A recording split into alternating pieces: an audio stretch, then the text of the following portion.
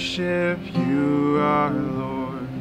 You are worthy to be praised. We give you all the glory. We worship you, our Lord. You are worthy to be praised.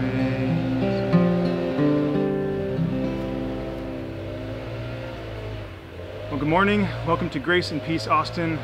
We are a gospel-formed family for the city, and there's room for you. My name is Mac Metter. I'm the music director here, and it is a joy and a privilege to come together to worship, even in this odd time online. So the first thing that we often do in worship is to stand together, if you're willing or able, to respond to this call to worship that comes from 1 Chronicles this week. And so why don't we stand together? And this is a bit of a call and response. I'll do the celebrant part, and you'll reply with the people part. So let's call ourselves to worship together, be called to worship.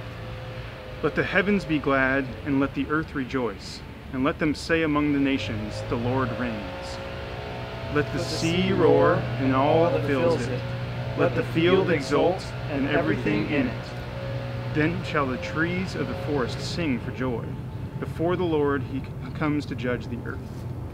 O give thanks to the Lord, for he is good, for his steadfast love endures forever. Let's pray together.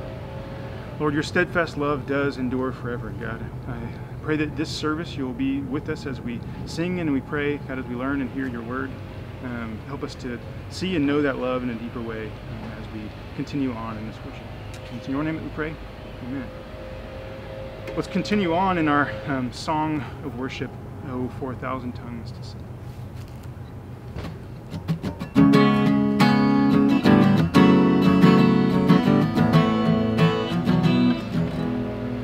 Oh, 4,000 tongues to sing my great Redeemer's praise, the glories of my God, the triumphs of his grace.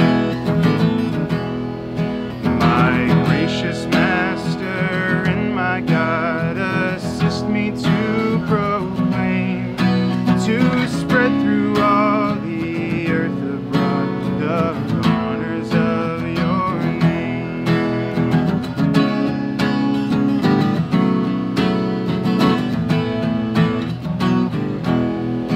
Jesus, the name that charms our fears, that bids our sorrows cease. 'Tis music in the sinner's ears, 'tis life of health and peace. He breaks the power of canceled sin. He sets the prisoner free. His blood can make the foulest good. His blood availed for me.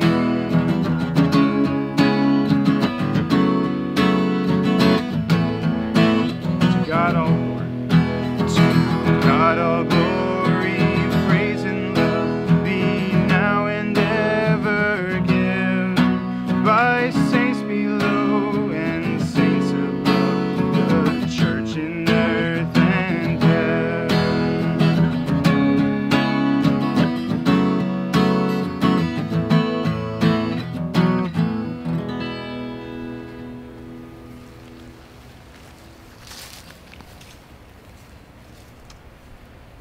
Jesus, the name that charms our fears, that bids our sorrows cease. 'Tis music in the sinner's ears, 'tis life and health and peace.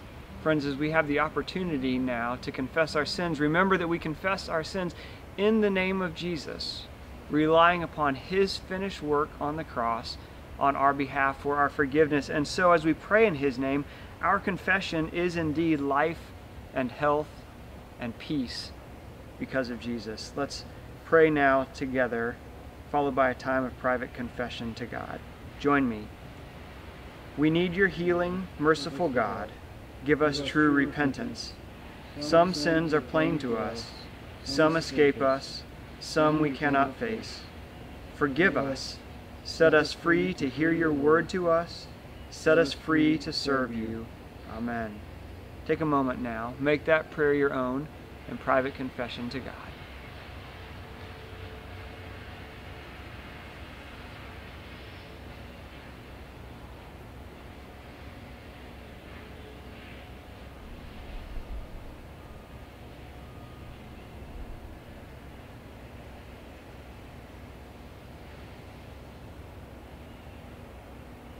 Amen. Let me invite you to lift up your head. Go ahead and smile. Receive this good word of assurance that is yours in Christ Jesus. As for you, O Lord, you will not restrain your mercy from us. Your steadfast love and your faithfulness will ever preserve us. Friends, if your faith is in Jesus, this promise is yours and you are forgiven. You are loved. You are preserved. You will be standing and enjoying the presence of God at the end for all eternity in Christ. A good word indeed. Let's respond as we sing together, "Yet not I, but through Christ in me."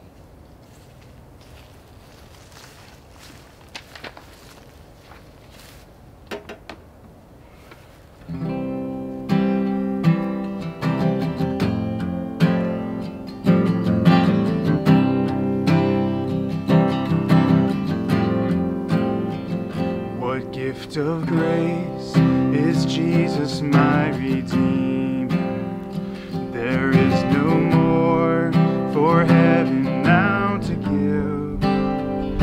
He is my joy, my righteousness and freedom, my steadfast love, my deep and boundless peace. To this I hold, my hope is only Jesus, for my life is wholly bound to His.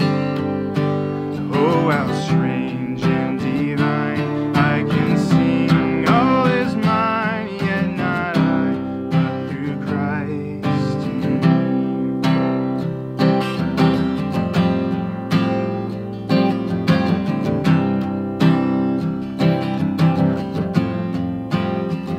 The night is dark, but I am not forsaken, for by my side the Savior He will stay.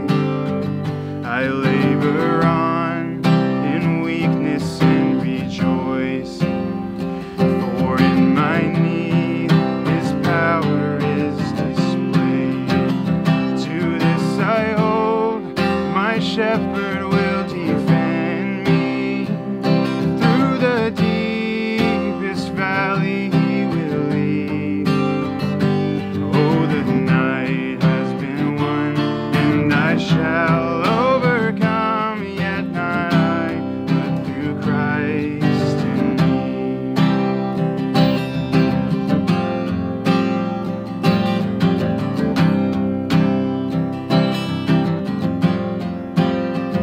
No fate I dread, I know I am forgiven. The future sure, the price it has been paid. For Jesus bled and suffered for my part, and He was raised to overthrow the grave. To this I hold, my sin has been defeated. Jesus now and ever is my plea. Oh, the chains are released, I can sing, I am free, yet not I, but through Christ in me.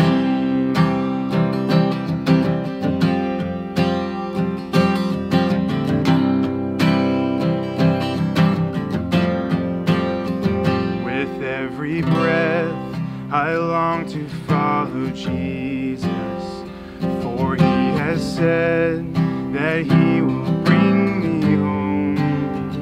And day by day I know He will renew, until I stand with joy before the throne.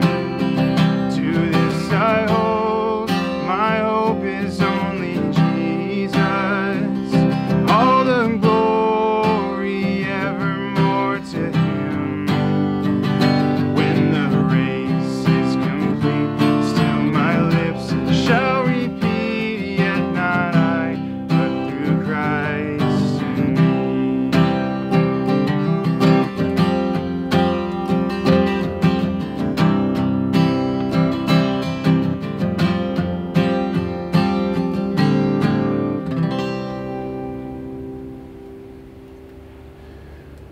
will turn to our New Testament this morning, which comes from Ephesians 3, 7 through 13.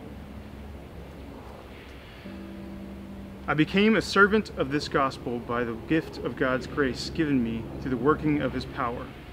Although I am less than the least of all the Lord's people, this grace was given me, to preach to the Gentiles the boundless riches of Christ, and to make plain to everyone the administration of this mystery, which for ages past was kept hidden in God, who created all things. His intent was that now, through the church, the manifold wisdom of God should be made known to the rulers and authorities in the heavenly realms, according to his eternal purpose that he accomplished in Christ Jesus our Lord. In him, and through faith in him, we may approach God with freedom and confidence. I ask you, therefore, not to be discouraged because of my sufferings for you, which are your glory. This is the word of the Lord. Thanks be to God. And now we'll send it to Jeanette, who will lead us in the prayers of the people. Let us pray. Dear Lord, we come before you today with heavy hearts, for the darkness seems to be closing in. Burdened by the brokenness in our own hearts and in the world around us, we stumble, tempted to give up the fight, to surrender. But we will not. We fight on. We lock arms with the saints through all time and space and march into battle tumult. We take up the whole armor of God so that we can stand with our Father at our head, stand with Jesus Christ, our elder brother and captain, going on before, with the indwelling Spirit and the whole host of heaven at our backs. With one unified voice, we have a message for sin, hell, and the devil. Get out, be gone, and never come back. You have no place in our Father's world, in our relationships, in all that God meant to be good and right in the world, in our lives, or in the lives of the ones we love. Indeed, in the lives of the ones you love, O Lord, the ones you love so much that you sent your Son to die, rise, and live again. It is on this basis that we repeat again and again, though sometimes through tears, that the story Satan wants to write of sin, disappointment, and despair will not be remembered, that he will not deter the gospel going forward, or silence our song, or steal our joy. For the course of human history has already been overwritten by a story infinitely greater in its majesty, glory, and power, one consecrated by the broken body and written with the spilt blood of the Prince of Peace. It is with this story that we align our lives, our loves, and our hopes. And yet we recognize that we don't see the glory of this story yet in its fullness, and we're left in a broken world with broken hearts and what seems sometimes like only a shadow of life left to live.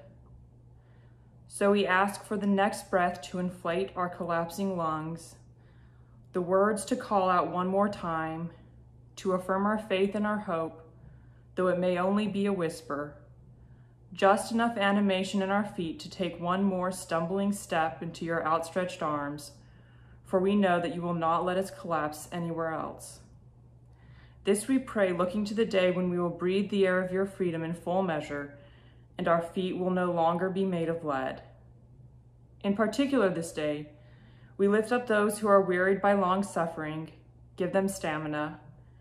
Those who have been blindsided by a new challenge they never saw coming, give them strength to stand, to bend, and not break. And those with a deep longing and ache that nothing on earth seems to satisfy, give them the satisfaction and rest that is only found in your person and presence. In the matchless name of your Son, who ever lives to reign and intercede for us, and who taught us the prayer we're about to sing. Let's sing together the Lord's Prayer now, the song Father in Heaven.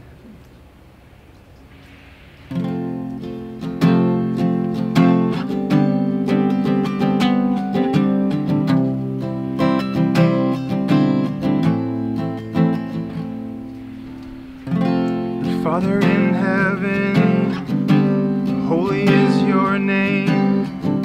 Your kingdom say. Give us each this day the daily bread we need. Forgive us all our sins as we forgive others. Lead us far from temptation and from the evil one. Save us in times of trial, for you are the Lord. Thine is the kingdom, glory, and the power, always and forever.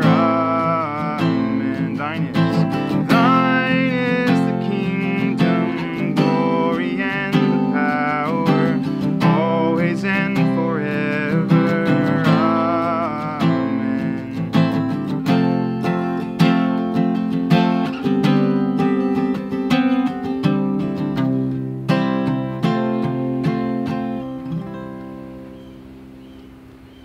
Amen. Amen. Well, now it's time to turn and pass the peace that we have in Christ to one another. We do that by saying it to each other in the chat box, the peace of Christ be with you, or those that you're sitting on the couch with at home, or whatever fits where you are right now. So pass the peace of Christ to one another. The peace of Christ be with you. And also with you. Let's greet one another with a sign of Christ's peace.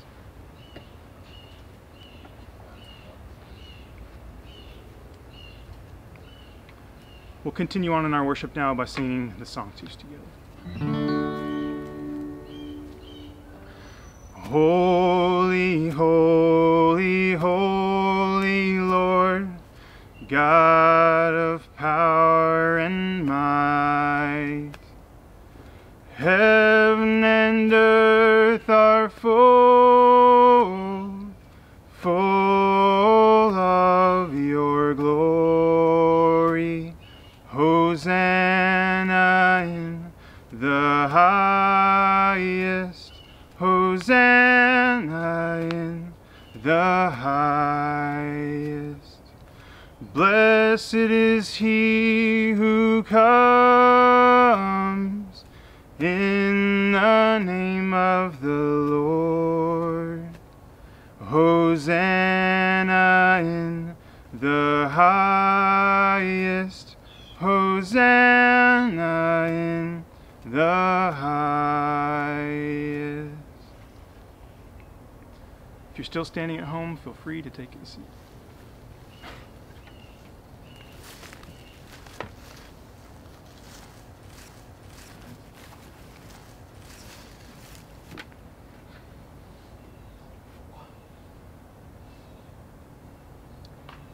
Our gospel reading this morning is found in the Gospel of Luke, chapter 5, the first 11 verses. Hear the word of the Lord.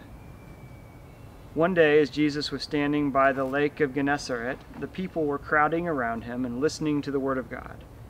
He saw at the water's edge 2 boats left there by the fishermen who were washing their nets.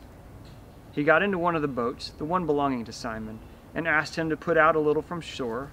Then he sat down and taught the people from the boat. When he had finished speaking, he said to Simon, "Put out into deep water and let down the nets for a catch." Simon answered, "Master, we've worked hard all night and haven't caught anything, but because you said so, I will let down the nets." And when they had done so, they caught such a large number of fish that their nets began to break. So they signaled their partners in the other boat to come and help them, and they came and filled both boats so full that they began to sink.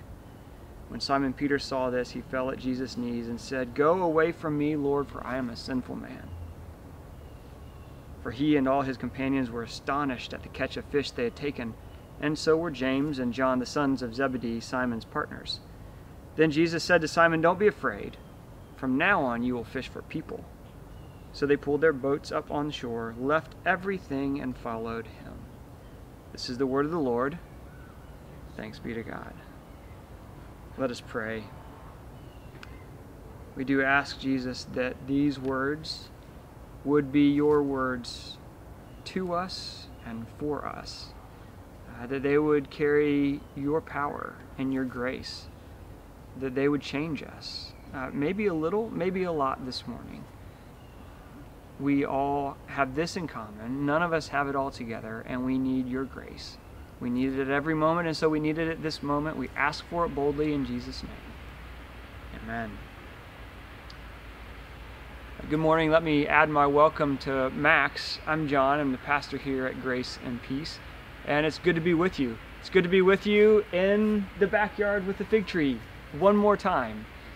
We were run out of the sanctuary with construction noise, but we're so glad to be out here in God's beauty with you, reflecting upon God's Word together, and that is what we're doing. In this particular sermon series this fall, we've been parking in the Gospel of Luke. We're going to move on into the book of Acts soon, and we're asking and seeking to answer the question, what does it mean for us as a congregation to be God's people for this time?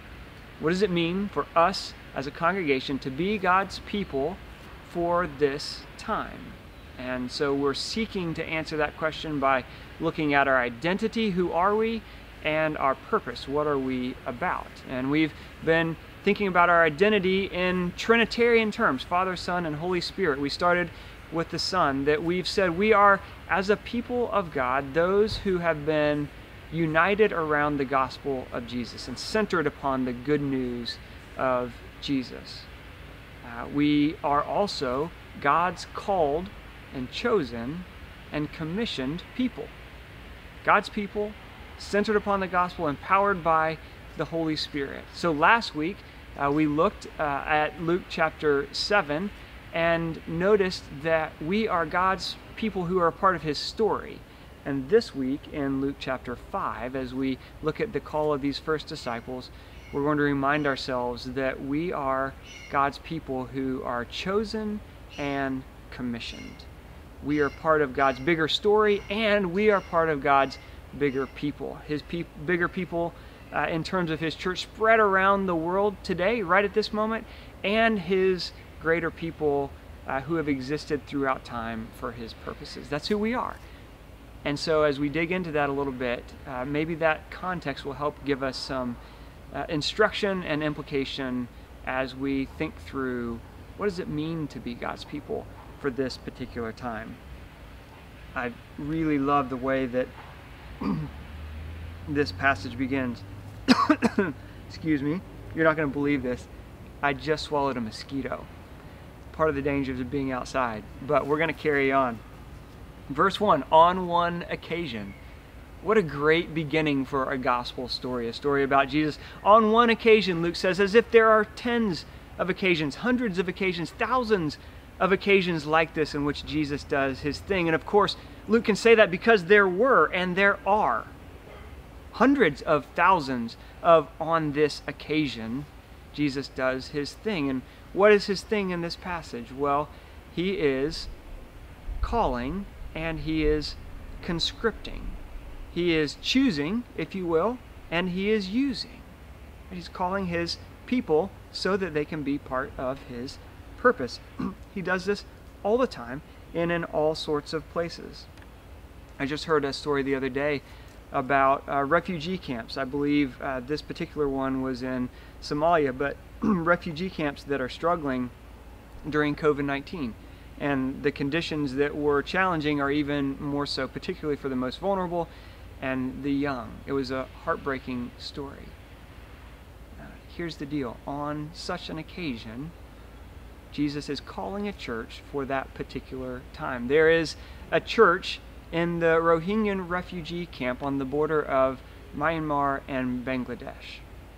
Right? There is a church for God's purposes in Tokyo. There's a church for God's purposes in the Suki neighborhood of Addis Ababa, Ethiopia. There's a church for God's purposes in Mueller here in Austin. There's a church for God's purposes all over the world right now. On one such occasion, Jesus was calling His people to be His people for a particular place. That was true in the first century for these first disciples. It's just as true for Grace and Peace Austin at this particular moment.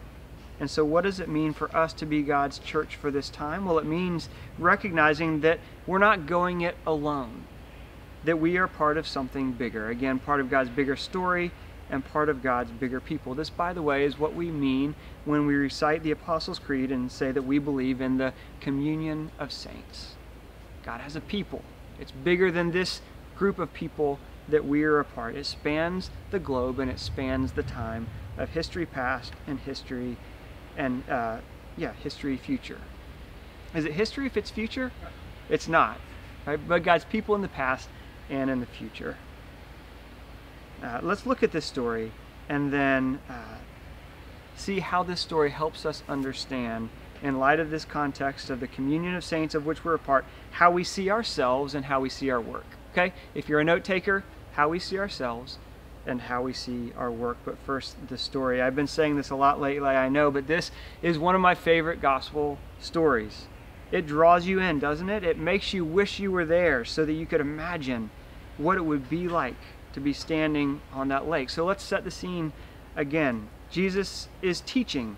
He's teaching about the kingdom of God that he has come to establish. And at this particular moment, he has to do some creative engineering. There's a space challenge and there's a sound challenge. The crowds have come and they've pressed in, and they've pressed him all the way back to the shore of Lake Gennesaret, the Sea of Galilee. As we know it, there's nowhere else to go, and the problem is Jesus can't get his voice out to all the crowd so that they can hear him. But he sees some boats on shore, and some guys had been out on the lake and they'd been fishing all night, so we know it's morning now. They're tending their nets, and Jesus says, "Hey, I'm going to get in your boat. Can you take me out into the water a little bit?" And here's what he's doing. They're in a little inlet, a peninsula, if you will, of water. And so Jesus gets in the boat and goes out, and it creates an amphitheater of sound. And so he can speak in a regular speaking voice. Everybody can hear him. It solves the space problem. Well done, Jesus. And so he does his thing. He teaches.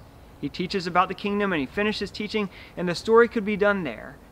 But it's not, because Jesus continues to do what Jesus does, calling people to himself so that he can commission them to be a part of his work. And so imagine if you're in the crowd. Put yourself into the crowd now, and Jesus has finished teaching, and remember, the acoustics are good, and so even though Jesus and Peter are not addressing you, Simon, by the way, is Simon Peter of the three primary disciples, Peter, James, and John. And so they're talking, and you can overhear them, and you can see with their body language what's going on. And Jesus is basically saying, row out a little bit and drop your nets into the water. And you can see Peter's shoulders shrug as he sighs. And he says to Jesus, "Jesus, we're tired. We've been doing this all night. But listen, you are Master and Lord, and so if you say it, we'll do it." And you sympathize with Peter, because Peter's a professional fisherman. He knows what's up. And if he's been out all night and caught no fish, there's no way in the morning with the sun beating down that he's going to catch fish. And yet they do it. They cast their nets, and then everything goes crazy, right? Everything speeds up, and all of a sudden the boat is tipping. It's about to go under. Everybody's screaming, and they're laughing because there are just fish everywhere. They call their buddies from the shore. They bring the second boat out. They load that boat out. Both boats are sinking. They kind of get them into shore, half sinking, half afloat. They pull them up on the shore. They collapse in hysterics and in joy because what just happened? Not everybody is laughing. Peter gets on his hands and knees, probably on his face at Jesus' knees, and he says, "I need to get out of your presence because I'm not worthy to be with you." It's this moment of recognition. Peter knows that something is up with Jesus. And Jesus says, "Don't be afraid." And you can hear this. Don't be afraid. From now on, you're going to be fishing for people. You don't know exactly what that means. You get the sense that Peter doesn't know exactly what that means either. And yet, Jesus walks away, and Peter gathers up his stuff, along with James and John, and maybe Andrew is there too, Peter's brother, and they follow Jesus, and away they go. Something has happened in this scene, and you know it. You just don't know exactly what it is, but you know this much. In some sense, it wasn't just those fish who were caught. Peter has been caught, and now Jesus is asking him to go catch. And you wonder, maybe you'll be next to be caught and become a catcher of others. That's the story. How does this help us see ourselves? Well, who are these people, these fishermen? Who is Peter? Who are James and John, brothers? Who are the rest of the 12? On the one hand, we don't know a ton about them from the Bible. We know that for the most part, they were pretty ordinary followers of Yahweh, of the God of Israel. Some were small business owners, like these fishermen. One was a zealot, sort of a religious, political radical. One was a tax collector, sort of the morally lowest of the low. There are a couple twins. We don't know a whole lot. We're not told a whole lot, and that's part of the point. And the point is this, that those who are called to be God's people through faith in Jesus and by following Him are not called because they're choice, they're called because they're chosen. Did you catch that? We are not called because we're choice, we're called because we're chosen. In other words, on the one hand, there's nothing special about ourselves. Those of us who have had the privilege of the gift of faith in responding to Jesus, it's not as if God from heaven has been looking down from His helicopter with His spotlight and He's scouring the counties and communities and He's looking for that church. You know what I'm talking about. That church that's getting it right. That church that's doing it right. That church that has its ministry firing on all cylinders so that God can find that church and say, yeah, you. That's the church I need. Man, I'm so glad I found you, because if I didn't find you, I would have never been able to do this on my own. It sort of sounds ridiculous when we put it that way, but sometimes we feel that way. We assume implicitly, but because we're chosen, it means we must have been choice. And yet that's not the case with these disciples. That's not the case that we find in all of Scripture. If you think about, or go back to the book of Deuteronomy in the Old Testament, when God is choosing Israel to be His nation of people, He says this about them: you are a people holy to the Lord your God. The Lord your God has chosen you to be a people for His treasured possession out of all the people who are on the face of the earth. And listen, it was not because you were more in number than any of the other people that the Lord has set His love upon you and chosen you, for you are the fewest of all peoples. He goes on to say 2 chapters later, it's not because of your righteousness that I chose you. He says, no, it is because the Lord loves you. You see, friends, we as a congregation, as part of this communion of saints that have been called by Jesus to Himself,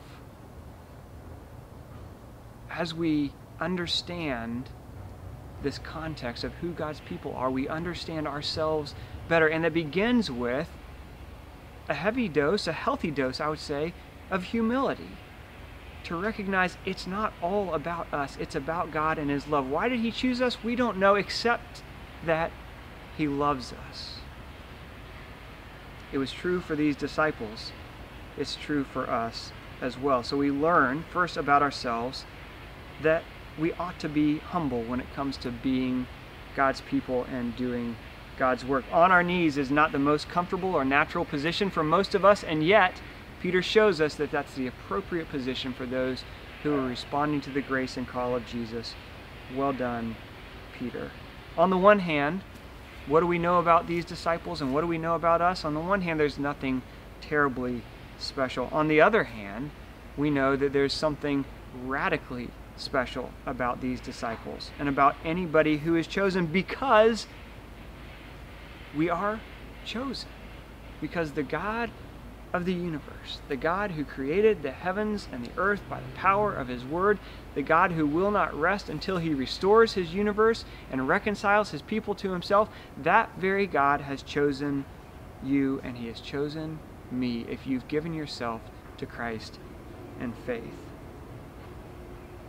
Not only are these disciples chosen by Jesus, even though there's nothing special about them, they become the new 12. They are the first group of Jesus' church. Think of the 12 tribes of Israel. And Israel failed to be God's people, accomplishing His purpose, except for one faithful Israelite. Do you know who that was? You do. Kids, you know this. What's the answer? Who was faithful Israel? Jesus was faithful Israel. The one remnant who was faithful. And now Jesus is reconstituting. That's the big word. He's restarting the people with these 12. These 12 ordinary people, they are the beginning of God's new people. That is extraordinary. On the one hand, we're perfectly ordinary. On the other hand, we're extraordinary in that we have been loved and called and then commissioned. Right? These are the 12 who God is going to use to point the world to Jesus and his redeeming work and power. And so, friends, as we think about ourselves in that light, in light of this communion of the saints, we think about ourselves with humility, but we also think about ourselves with confidence and with boldness, because we too have been chosen just as they were. Jesus picked you, and he picked me, and it doesn't really matter why. It only matters that he did. And in that picking, we are loved and equipped and tasked with a real job, a big job, the most important job we could ever have, the job of pointing a world who desperately needs a Savior to the Savior himself, Jesus. We've been caught so that we can then go catch others for Jesus, bring them to him so that he can do his saving and redeeming and restoring and redemptive work in their life as well. Friends, this is hard to wrap our minds and our hearts around. That on the one hand, God can do his salvation without us. He is God and we are not. And that is true. And yet, in his mysterious wisdom, he has decided he's not going to do his work without us. He's going to do his work through us. Think about this for a moment as you think about who we are. We are the people right here in Austin, right now, of whom God has said, I am not going to do my work without you. In that sense, only because God has decided it, we are indispensable and irreplaceable for his purposes and his work. That is extraordinary. Be encouraged. Be humbled, but be encouraged. Pardon the technical difficulties. Appreciate you hanging in with us. We're now filming on a smartphone, so there you go. In God's providence, we are indispensable and irreplaceable. What an amazing truth that is. It reminds me of growing up. My dad was a contractor. He would build houses, sell houses. That was his livelihood. It's the way that he put food on the table for me. I was grateful. And here's the crazy thing. He would have us work for him while we were probably middle schoolers. I remember one time we were painting a house, and my brother and I were on one side and my sister was on the other side, and my sister was rolling the paint on the wall and hitting the ceiling every single time. And my brother and I thought it was the greatest thing ever because she was going to get in big trouble. It wasn't the greatest thing ever because we had to fix it. And yet, here's the crazy thing. We were doing real, meaningful work for my dad. This wasn't just work that he gave us and sort of that we pretended to do while he did the real work so that we could spend time with him. No, this was work to get the job done so that he could get paid. And that's a little glimpse into what God is doing when he calls a people to himself and not just chooses but conscripts us into his service. What an amazing privilege. We see ourselves both humbly and boldly. Also, as we look at this passage with these disciples, not only do we know how to see ourselves, we know how to see our work a little bit more clearly. The work that God is calling us to do right here in Austin at this moment. A couple things, and then we'll be done. The first thing that we see about our work is that we don't have to know the details, every detail of the work in advance to be able to take part in the work. Right? Jesus calls Peter and the other fishermen to follow him and to fish for people. Do you think they knew what that meant? That they were going to go fish for people? Maybe they sort of knew a little bit. They had no idea the full extent of what it meant for them to become Jesus' disciples and be fishers of people for him. And yet, what did they do?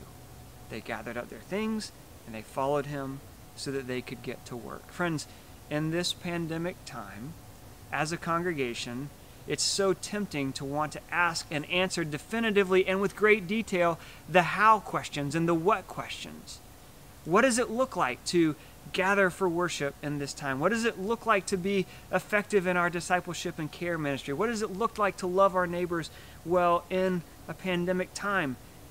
Can we have the details, please? And the answer is no, we don't get all the details in advance, and yet that doesn't have to derail us from the task, because it's not our work that will win the day, it's the work of Jesus. And all he's asking us to do is be faithful and follow. So we don't have to know the details of the job. We don't have to know the ability and where the power is going to come from to get the job done. How do we be an effective church in the midst of a pandemic in enough ways to make a dent in the hurt and the helplessness and the challenge and the sorrow in people's lives? How can we do that? Well, the answer is, of course, we can't. But Jesus can. In fact, Jesus did everything that needs to be done on the cross and in his resurrection to accomplish redemption. Our job is simply to point to him. And even the job of pointing to him gets to be done with his strength in us and through us. I love that part of this story. Peter and James and John have just seen Jesus do a miraculous catch of fish. They're the professionals, and Jesus is the teacher. He's the rabbi, and he comes and he enables them to catch more fish than they've ever caught in their life through his power and the ability. And so as they go on into this new task of being his people with his purposes, they know that they've got him working for them, in them, through them. He can get the job done. And friends, the same is true for Grace and Peace Austin. So though the work is crucially and critically important for our friends and our neighbors, it doesn't have to be intimidating for us because it doesn't rely upon our ability. Last thing to think about, we don't have to do everything. God is not calling Grace and Peace Austin to accomplish all of his purposes. He has a communion of saints. Those disciples were called for a particular purpose, to be faithful for the next thing that Jesus asked them to do. The same is true for our congregation. The same is true for the congregations around the world. The same is true for the congregation across the neighborhood. God has something for them. He has something for us. It's not our job to do everything. It's simply our job to be faithful with the next thing. And so maybe we could end with this. What is the job? Well, that's the subject of the second half of our sermon series. But I can say this at the very least from this passage. Our job here at Grace and Peace Austin is to be obedient to Jesus in front of other people. It's to be obedient to Jesus in front of other people. Put yourself back in that crowd. You're watching what's happening, and what are the disciples doing? What are the fishermen doing? They're being obedient to Jesus as you watch them. And as you watch them, what's happening? You're wondering, ought I to do the same thing? Is there something about the way that those people are following that master that I want to be a part of? And so, friends, in our worship, in our life together, and in our service, let's be obediently faithful to Jesus, and let's do it in front of our friends and neighbors, remembering that we're a part of something so much bigger than our own little moment. The communion of saints. Let's pray. Gracious God, we thank you for this time. We thank you for the opportunity as we're filming to be outside and enjoying your good creation. We thank you for the opportunity as we listen together to your word here on Sunday morning in our living rooms. We thank you that you are present with us. Do what you do for us and through us. We'll give you the glory. In Jesus' name, amen. Friends, the band is going to play an offertory now. It's an opportunity for us to reflect on God's goodness to us, for members and friends of Grace and Peace to give back to God through our tithes and our offerings. Of course, there's no obligation to give. Use this moment to meditate and continue to reflect upon this gift of God choosing us to be his people. Enjoy the music.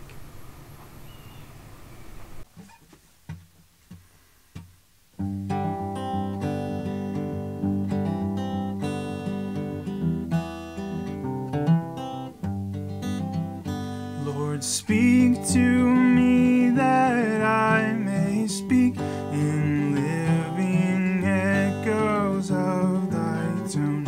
As thou hast sought, so let me seek thine erring children lost and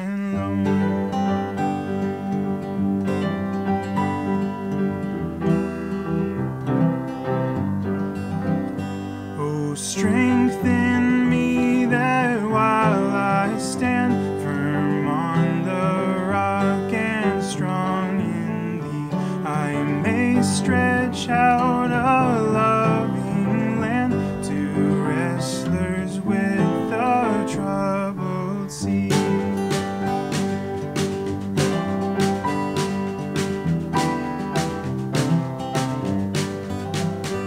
Oh, teach me, Lord, that I may teach the precious things thou dost impart, and wing my words that they may reach the hidden depths of many hearts.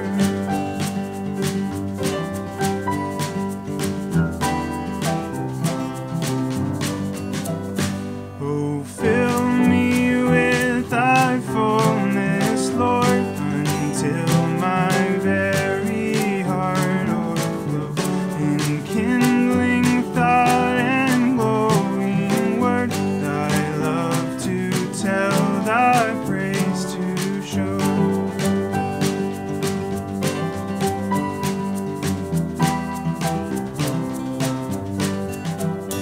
Oh, use me, Lord, use even me, just as thou wilt, and when and where, until thy blessed face I see, thy rest, thy joy, thy glory share.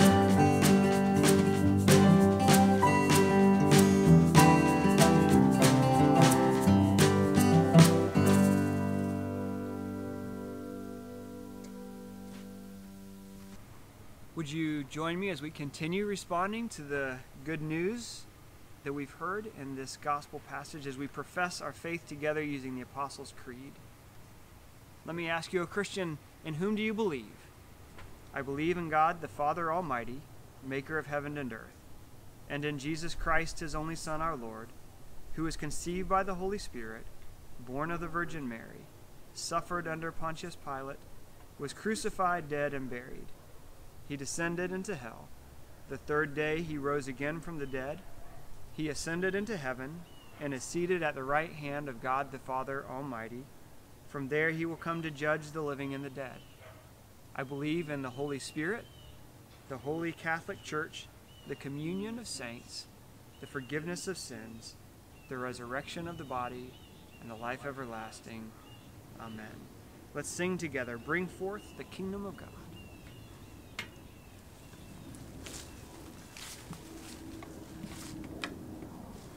If you'd like to, let's stand together at home as we sing.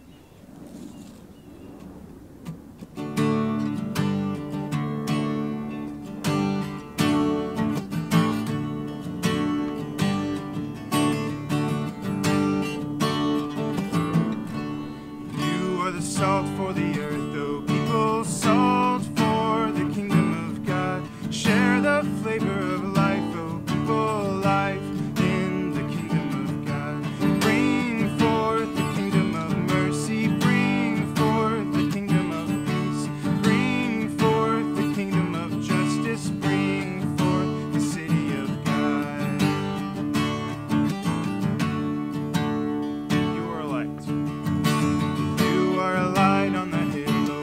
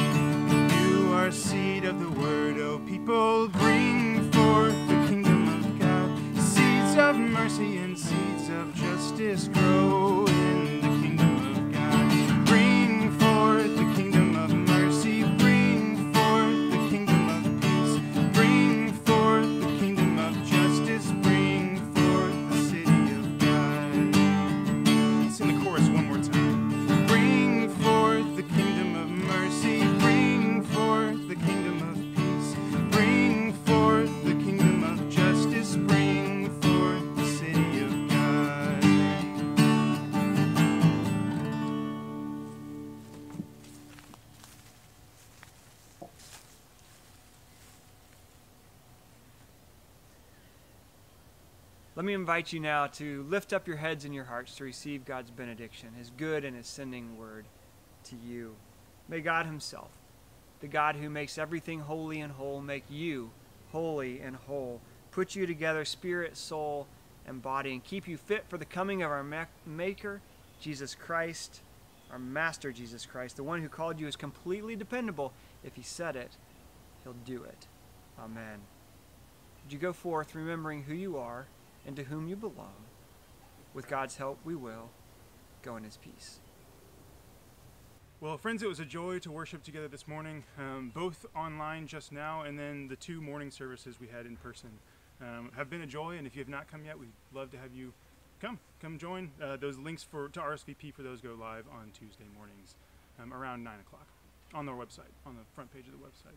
A couple quick announcements. The first one I'll give, if you have been attending, whether just visiting or looking to get more plugged into this church, a couple ways to do that. First would be email Jeanette, which is, I guess we'll probably put it up on the screen, but it's JEANETTE@graceandpeaceaustin.com. She would love to get you connected in ways, or find out ways that you can get more connected into our church. The second way to get connected is next Sunday, not this Sunday, but next Sunday, right after the second. Is it going to be after the second in-person? So after the second in-person worship service, we'll have a newcomers brunch of sorts. It'll be somewhere really nearby where that service happens, and we'd love to get to know you a little bit more. Love to let you guys meet some of each other a little bit more, and it'd be great. All right, well, I'll hand over the second one. Hey, Grace and Peace family, thank you so much for joining us. I have one quick announcement about student ministry. We will be meeting this Sunday via Zoom, and I have sent the Zoom link to you via your email, and so if you could please check that, that'd be much appreciated. 5th grade through 6th grade will be meeting at 12, and 7th through 8th grade will be meeting at 1:30. Pleasure seeing you guys, and hope to see you there.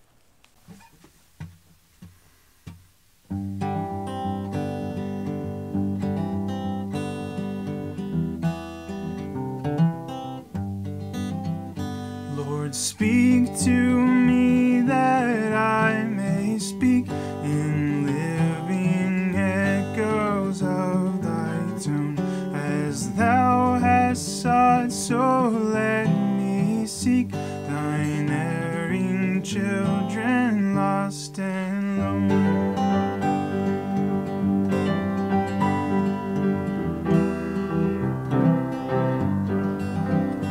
Oh, strengthen me that while I stand firm on the rock and strong in thee, I may stretch out a loving land to wrestlers with a troubled sea.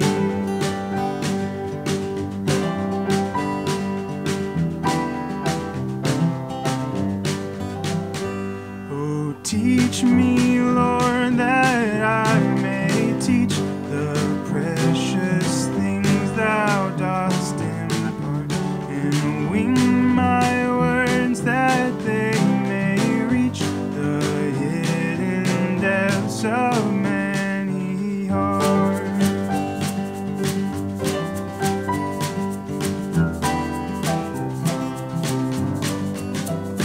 Oh, fill me with thy fullness, Lord, until my very heart overflow, enkindling thought and glowing word, thy love to tell, thy praise to show.